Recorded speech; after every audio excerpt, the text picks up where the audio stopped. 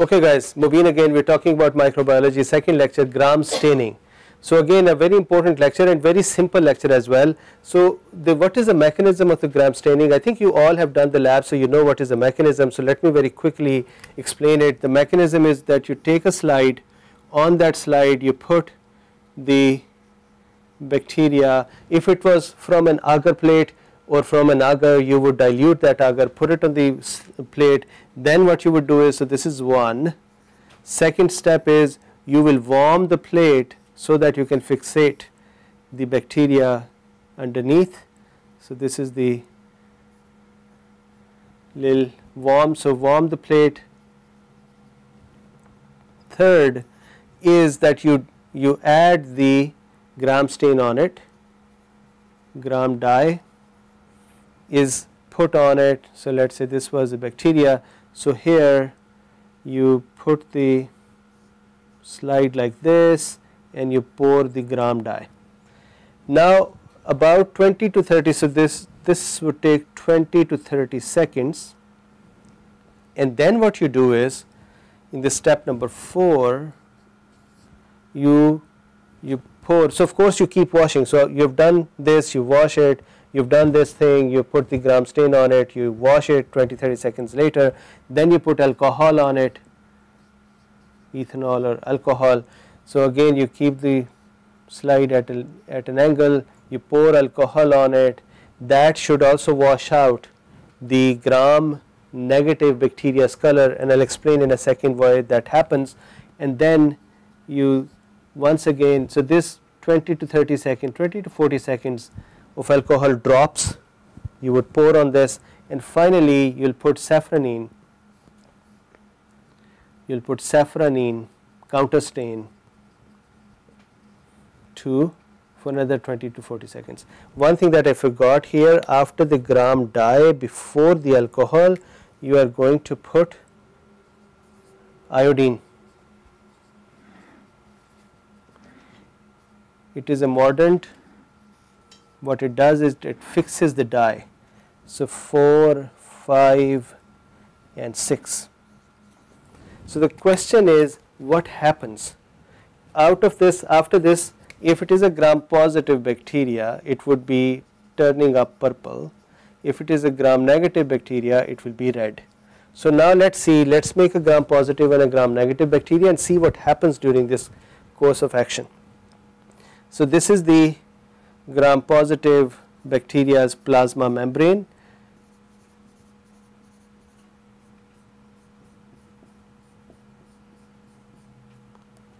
This is gram negative bacteria's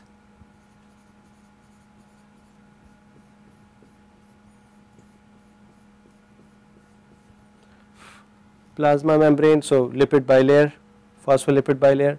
On top of that, we know that on the gram positive bacterias we have lipoteichoic acid, which is, it can have up to, why did I say lipo, peptidoglycan. So this is plasma membrane,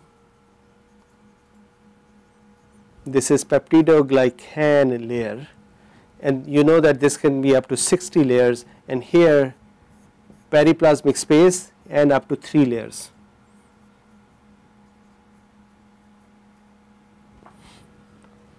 What is the most important thing in the periplasmic space?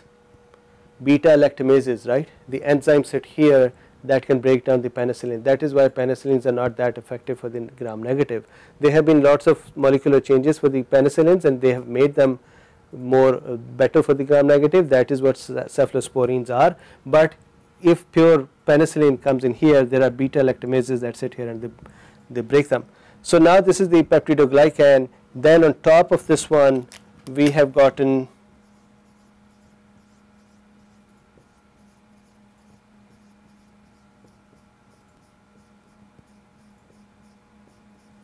and I am going to make a lipopolysaccharide here.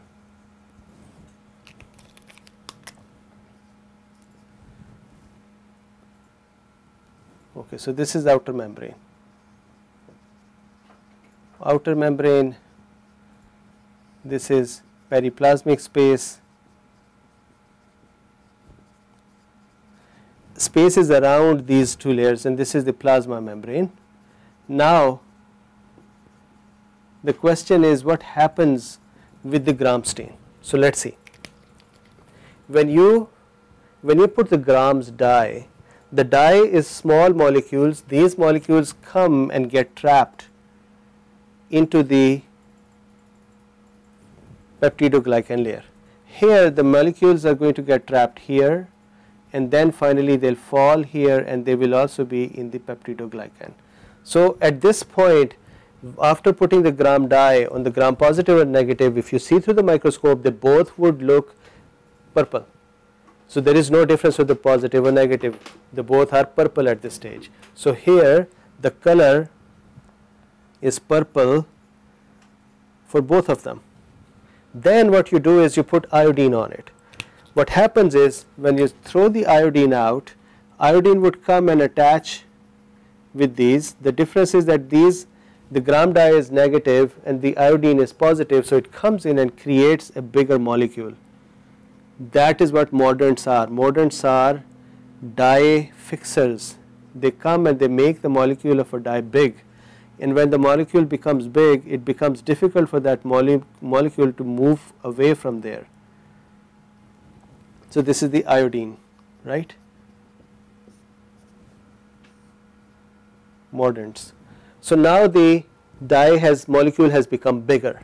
Again, if you see here, after putting the iodine, you see the slide again, the color is still purple, color is not changed.